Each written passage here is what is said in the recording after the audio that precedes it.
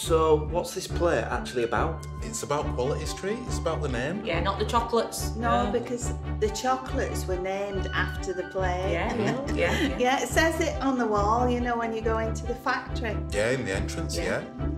I mean, Joe's daughter dressed up in the costumes, didn't she? You know, Captain Quality, Miss Sweetly.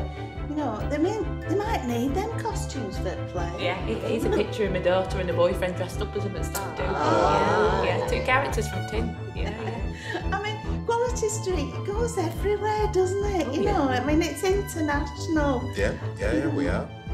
Iconic. Yeah. I hope it's not romantic.